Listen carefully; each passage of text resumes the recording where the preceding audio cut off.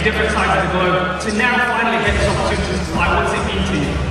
Well, we're headlining this event in Hamburg, and it's incredibly important to me that Hamburg and Deutschland in general has an amazing heavyweight main event. And by bringing somebody like Arlovsky to be my dancing partner, there's no way this is going to fall anything short of that. This is a resurgence in your career. You see him back in track races with Greg Jackson in your corner, and they have a huge role in this. What does it feel like to be back at the top of the division?